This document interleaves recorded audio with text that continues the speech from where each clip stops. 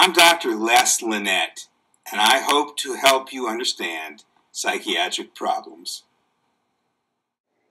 The parental alienation syndrome, introduced by forensic psychiatrist Richard Gardner, carries the connotation of the mother as the predominant alienator. I have seen both mothers and fathers turn children against the other parent.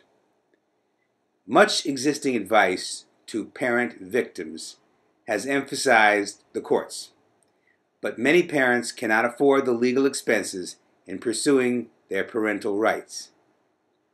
Furthermore, legal efforts are essentially irrelevant when children are adults. I will use the story of Huckleberry Finn to breathe life into this guide. Mark Twain wrote the novel after the Civil War, but he said it earlier when slavery was a fact of life. Huckleberry Finn contains the following elements of parental alienation. 1. Seemingly good people indifferent to the cruelty of enslaving Jim, analogous to the seemingly good parent alienating the other parent and indifferent to the cruelty. 2. The hero of the novel, Jim, the slave, whose racist society believes it is okay to mistreat him, analogous to the targeted parent whose children believe it is okay to mistreat that parent. 3. Huck, a 13-year-old boy who has adopted prevailing racist assumptions about blacks, analogous to the child who has adopted alienating assumptions about the targeted parent. 4. And finally, a solution. Jim overcomes the deprecating assumptions about him. Huck even helps free Jim at the risk to himself of whatever moral or physical danger. Huck is a 13-year-old boy. His father is a Missouri town drunk on the Mississippi River. Huck learned in Sunday school that blacks are subhuman.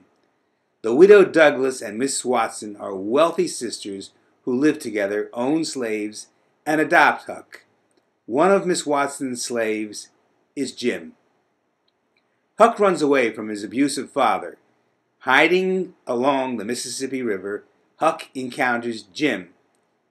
Jim has run away from Miss Watson after hearing her talk about selling him to another plantation where he would be separated from his wife and children. Huck has learned that blacks don't care about their families like white folks do. Yet Jim, intelligent and caring, has escaped out of love for his family. Jim plans to buy them after he gets to a free state. Huck also learns that a reward has been offered for Jim's capture. Huck and Jim raft downriver, intending to proceed up the Ohio River by steamboat to the free states where slavery is prohibited. Huck learned in Sunday school that runaway slaves are stolen property. If he doesn't return Jim to Miss Watson, he, Huck, will go to hell. But on the river, Jim becomes a surrogate father and friend, caring for Huck. He cooks for the boy and shelters him from some horrors they encounter. Jim talks about going to the free states, planning to earn money to buy the freedom of his wife and children. Huck secretly resolves to return Jim to Miss Watson. He believes he has effectively stolen $800 from Miss Watson, the price the slave trader had offered for Jim. So I got a piece of paper and a pencil and sat down and wrote, "Miss Watson, your runaway is down here 2 miles below Pikesville, and Mr. Phelps will give him up for the reward. Huck Finn." But Huck thought over the trip. They're floating along, talking, singing, laughing. He recalled how Jim would continue to stand watch on the raft instead of waking Huck for his turn, thus letting Huck sleep longer, and when they were tossed off the raft, how glad Jim was when Huck came back out of the fog and from the swamp, and how Jim would always call Huck honey and pet him, and how good he always was and said Huck was the best friend old Jim ever had in the world and the only one he's got now. And then Huck saw that paper to Miss Watson. I took it up in my hand. I was a-trembling because I'd got to decide forever betwixt two things, sort of holding my breath, and then says to myself, all right then, I'll go to hell, and tore it up. Jim's sincerity is established by his caring. Jim bears himself emotionally, expressing a longing for his family and admitting his own errors as a father. Having been brought up among racist assumptions, Huck is surprised to see familial love as strong among blacks as among whites. Huck now decides to risk going to hell. He then sets out on his first truly adult endeavor to free Jim at whatever cost to himself. His conscience contradicts what he has been taught. The lessons of Huckleberry Finn and the advice I give to parents alienated from their children are: 1. Children are confused, as 13-year-old Huck was, by the indoctrination of seemingly good white people such as Miss Watson, who seemed unconcerned about injustice or cruelty towards Jim. 2. Passivity.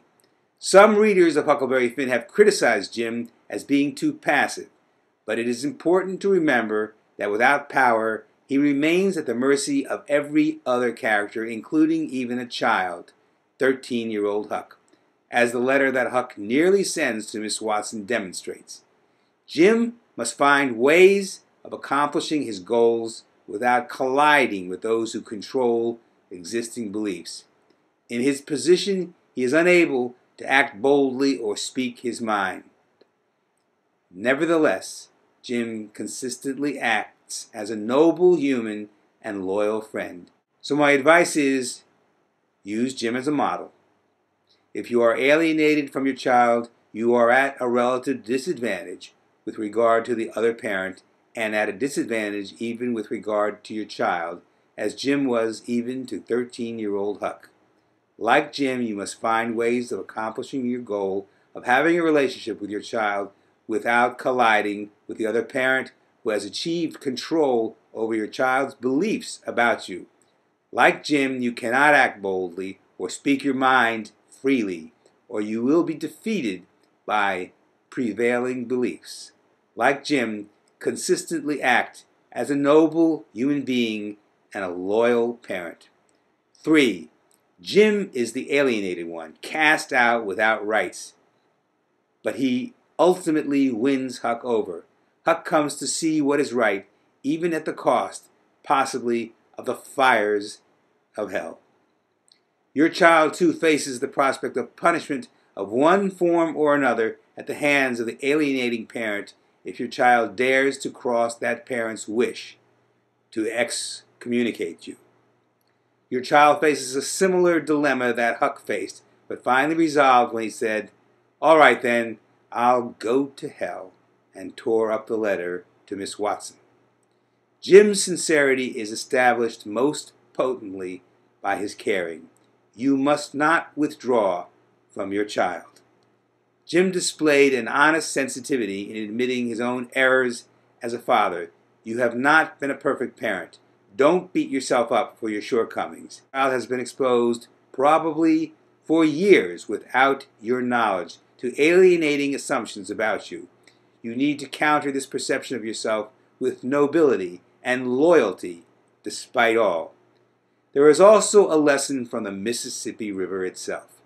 For Huck and Jim, the Mississippi River is the symbol of freedom. Alone on their raft, they do not have to answer to anyone. The river carries them toward freedom. For Jim, toward the free states. For Huck, away from his abusive father. Spend as much time as possible with your child, alone on your raft.